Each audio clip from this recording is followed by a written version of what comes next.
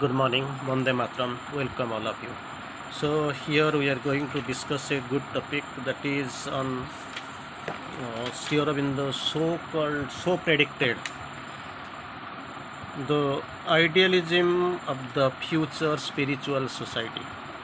So we are going to discuss something on spiritual society, spiritual society, the ideology of the future spiritual society. That is the topic of discussion for right now.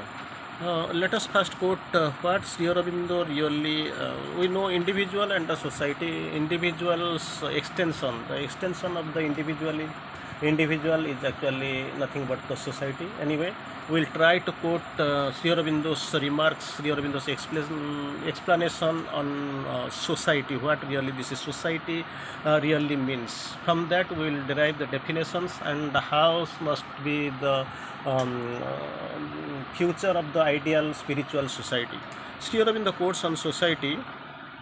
Society is only an enlargement of the individual. Very beautiful, very clear, and of course it is a very minute observation by the master. So society is only an enlargement of the individual. Again, Sri Aurobindo tries to quote on society. The individual can't be perfect until he has surrendered on now calls himself to the divine being. So surrender, that is a criteria. Again, Sri Aurobindo quotes, until mankind gives all to it has, until mankind gives all it has to the God, never shall there be a perfected society. So surrender, consecration, it is the very most interested and most needed conditions for the development of the individual being.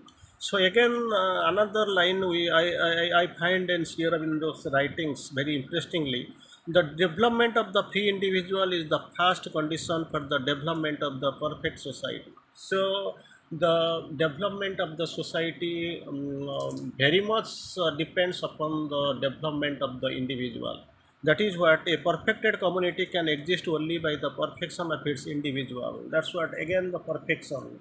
Again, we can find a perfected community can exist only by the perfections of the individual. So yeah, it has to be taken care of the individually evolution. The true individual is not the ego, but the divine individuality, which is through our evolution preparing to emerge in us. That is a great thing, great word.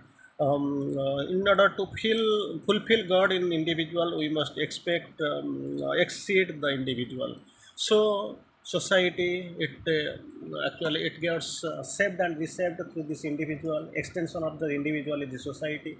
Perfect society can be attended with the perfection of the individual. So anyway, this is a great topic of discussion right now, and we will proceed further to know how this can be achieved. Sri Aurobindo has discussed on couple of pillars. So we are going to discuss in brief, of course. No human organization can change radically unless human consciousness itself changes. So that is the great thing. It has been told. So by the mother, no human organization can change radically unless human consciousness itself changes. With the change of instant human consciousness only, there is possibility of change of the human organization at large. Again, we are going to Sri Aurobindo, we are quoting Sri Aurobindo. A spiritualized society, that's what the topic of discussion. A spiritualized society would live like a spiritual individual. Same way it is interrelated, like it's a spiritual individual, not in the ego but in the spirit. That is the point to be noted, and it has to be mentioned clearly. It has to be understood properly. Not as the collective ego, but the collective soul. No ego has a place in the perfected society, spiritual society. Again, Sri Aurobindo goes little bit, that was quoted from Human Cycle. And here, therefore, a society which was even initially spiritualized would make the revealing and the finding of the divine self in man the whole first aim of all the activities. whole first aim of the first aim of the all activities. Society which has been initially spiritualized, that is the condition, spiritualized, would make the revealing and finding two ways. Number one is the revealing, and second, finding of the divine self in man. Revealing and finding of the divine self in man, that is the first aim of the activities. It's education, it's knowledge in science, ethics, art, and economic and political structures. So Sri Aurobindo tries to explain on different aspects of the terms what Sri Aurobindo has used in activities, education, knowledge, number 4 science, number 5 ethics, number 6 art, number 7 economical, and finally it is on political structure. So, one after another, Sri Aurobindo tries to clarify and focus on these 8 basic principles with main pillars. The first will feel that integral education. Education. It is, as to some extent, in the ancient Vedic times. The focus is recoiled back. It is focused back into the ancient Vedic times with the cultural education of the higher classes. Ancient Vedic times, cultural education of the higher classes. So it would be then with all education. It would embrace all the knowledge in its scope. Education then comes knowledge in its scope, but to make the whole trend and aim and the permitting spirit not merely worldly efficiency, but also self-developing and self-finding. So this education, it mostly it focuses upon two aspects. The one is self-find developing, and second is also self-finding. So after this education, we are moving forward to the spiritual. In the man, the individual, we will see in the perfectly spiritualized society what is really condition. It is coming the second aspect. First, here in the quotes here beautifully. For the perfectly spiritualized society, perfectly spiritualized society will be one of which it is as is dreamed by the spiritual anarchist. All man will be deeply free.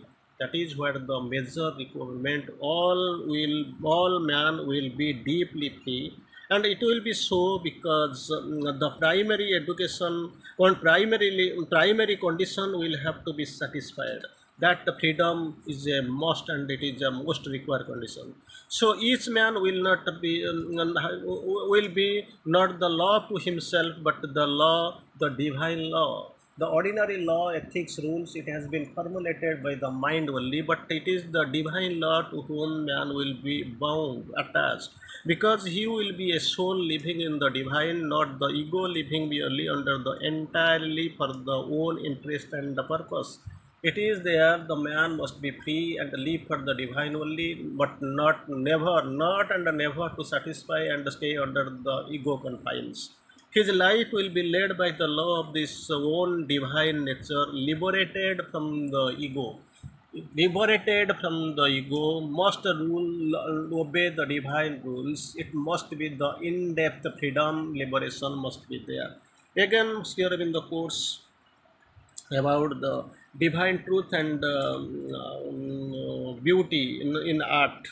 So, aim of art still in the course, not merely to present images of the subjective and objective world. Then, what is the purpose? But to see them with the significant and creative vision, that goes being their appearances, and to reveal the truth and the beauty of things. Reveal means it is concealed. The aim of art is to reveal the truth and the beauty to which things visible to us, and the invisible are the forms, the masks, the symbols or significant figures. So now it is actually concealed, it is not seen, it is on the below surface. It has to come out. These appearances must bring their appearances, and the purpose, the aim is to reveal the truth and the beauty in things. That is what the purpose of the this that will be manifested in the perfected, of course, the future spiritualized society. Again, still in the course, about the physical and psychic science, but not only in the material science, but physical and the spiritual science, spiritual, psychical science. It would pursue this society. This society will pursue two aspects. One, pursue physical and psychical science, not in order merely to know the world and the nature in her possesses, and to use them for the material human ends, but to know through and in and under and over all things, four things, not only to know the world and the nature in the same way, same fundamental way, but to use them for the material human ends, but to know through, in, under, over all things, the divine in the world and the ways of the spirit in its mass behind them. Work of the divine, purpose of the divine, and the way of the spirit in masked and behind them. That is what the requirement. Again, we will go for the social rules and regulations. That's what everything we know already. We have discussed. These rules and regulations are mental formulations, whatever we keep using. With that, right now, our Chief Justice of Supreme Court, he had a fine observation. These rules, whatever were there, actually it was suitable for the then time period when India got liberated, initially freedom 1947. That time it was there different. We copied from different mental structure scriptures from different countries. But thing is that there is a needed, there is of course we need the change. Many things have to change, otherwise justice can't be properly actually declared. So we'll see these rules and regulation. It would make it the aim of ethics not to establish a rule of action whether supplementary to the social law or partially corrective, of course. Partially corrective, not at all helpful, or as it is no way helpful. It's a social law that is all only the rule often clumsy and ignorant. Clumsy and ignorant, old model, narrow confines. It is not applicable to this one because all are moral and copied from different countries. So, of the bipod peak, the human heart, but to develop the divine nature in the human being. Just imagine approximately 100 years back, Sri Aurobindo quoted, Sri Aurobindo explained, Sri Aurobindo tried to exemplify the things, what is actually really the Chief Justice of India, Supreme Court, because Chief Justice Rao itself actually he is reciting the word, there is needed the change. Just imagine how the foresight of the great prophet, our Lord Sri Aurobindo actually had seen during that in his own vision. Again, we'll see sociology, spiritual sociology will another aspect we are focusing upon. A spiritualized society would treat in its sociology of the individual from the saint to the criminal, from the saint to the criminal, not as a unit of the social problem to be pressed through some skillfully devised machinery and either flattened into the social mood or crossed out of it, but the soul suffering and entangled. Thing is that it must be seen in the vision of the soul, in the point, in the aspect, in the image, in the imagination of the only during the truth of the soul suffering and entangled in a net, and to be rescued, souls growing and to be encouraged to grow. That is what the requirement society. It is not the point of who is a sinner, who is a virtuous person, who is actually undergrown, who is overgrown. That is not the criteria, but the souls growing and to be encouraged to grow, souls grown and from whom help and power can be drawn by the lesser spirits who are not yet adult. Again, we will go for the next, that is economy. Economy, that is a great term we are using. The aim of its economics would be not to create a huge engine of production. You have to make big production, you have to sell it, you have to earn your money, hodl money, like this, not the purpose. Whether it is competitive or cooperative kind, different type of existing economy now, right now, but to give to men, not only to send to some, but to all men, each in his highest possible measure, Then again, Sri Aurobindo quotes how really it must be. The joy of work according to their own nature, joy of work according to their own nature, and the free leisure to grow inwardly. Joy of work according to their own nature, number one, and free leisure to grow inwardly, inward growth, as well as simply a rich and a beautiful life for all. That is what. But we have to come from the confines of this sociologist, so-called leftist philosophy or something. But actually, we must go inside and sip the sea, and we will try to know the need of the soul. And finally, we are of course coming to the, of course, towards the end, that the politics. Of course, still in the, we for us, for the spiritual seekers and people who are pursuing the integral yogic method, this is sex, wine, drinking, sex, politics, these are all prohibited. But to some extent, people have asked for the blessings, and mother has quoted, okay, all the nasty people are actually they are involved in politics right now. But if you really want to change, good people should come and try to change the political structure of the basic political structure of India. So in it, the politics, it would not be regarded the nations within the scope of their internal life of the enormous state. What actually thing is that here in the quotes beautifully, it would regard the people as the group souls. It would regard the people as the group souls, the divinity concealed and to be self-discovered, concealed divinity to be self-discovered in the human collectivities. Group souls meant like the individual to grow according to their own nature. Individual has to grow according to their own nature. By the growth, by this growth, it will be helpful to each other, the help the human race at a large in the common work of the humanity. And finally, steer in the course, and that work would be to find the divine self in an individual and the collectivity, to find the self, divine self in the individual and in collectivity, and to realize spiritually, mentally, vitally, materially, its greatest, largest, richest, and the deepest possibilities in the inner life of all and in the outer action and nature.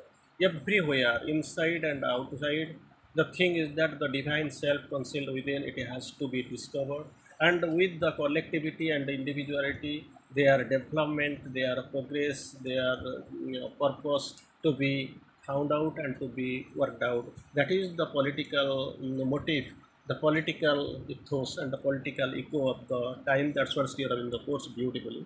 And with this, actually, we know that this is a great writing from the mother, Sri Aurobindo, we have seen, and we have also found the very interesting manner.